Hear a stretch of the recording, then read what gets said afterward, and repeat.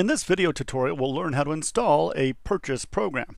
As you can see here on my list, I have only one program currently installed, but I do have a new purchase program that I've downloaded. Click on Install here at the lower right, and then I'm going to browse through my hard drive to find where I downloaded the system I purchased, and I'll open that.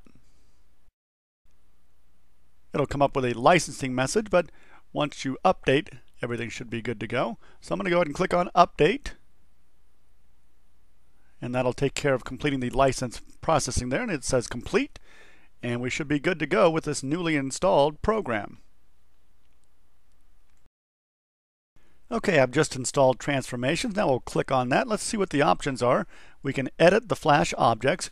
Now these are all the little sayings that will flash on the screen as you have the program running. So we can go to any one of them and click on the little pencil icon and actually see what the choices are. And if you'd like, you can also change, you can delete, or just add a little something. Let's do that. Let's add a little something to one of the ones that's already there.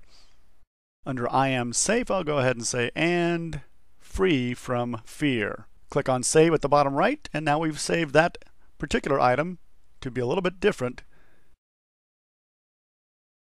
Alright, now we'll go back to our list of options. You have one for videos. Now since these are videos, you can't actually edit each individual one, but you can delete, you can preview or add new video files to this list. Okay, we'll go back now and check out some more settings. Under the audios area, here's the list. You've got audio messages. You can change the volume. You can go ahead and change the actual files by clicking on the edit. And now we'll see the actual list of files that are contained in that section.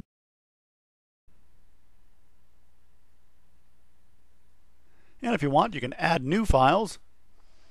If you have a place on your hard drive, let's just go ahead and choose that one. There you go. calm.mp3 has been added to the list. And then clicking on preview will let you hear each one of those. And you can also delete using the delete option to the right when you've got any audio files selected there on the list. Alright, we'll go back now. And there's one more section, the sessions section, that we can take a look at. Very similar to the ones we just did. Edit is the pencil icon, delete is the trash icon. You can sequence the sessions to start 60 minutes apart, whatever time frame you choose. Here you see the list of available task groups under this particular group session. And again, on the bottom, the standard things. You can preview, you can load a new one, you can save, or you can create your own.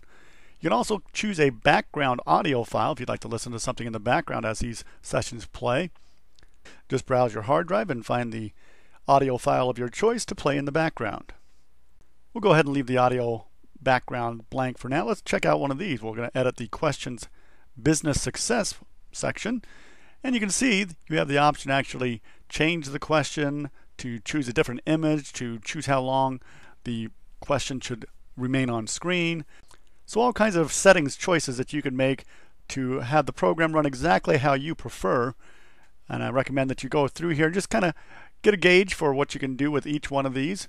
This is a task group named Questions Business Success, and you can go back, choose whichever ones you want, go ahead and edit those individually to meet your needs.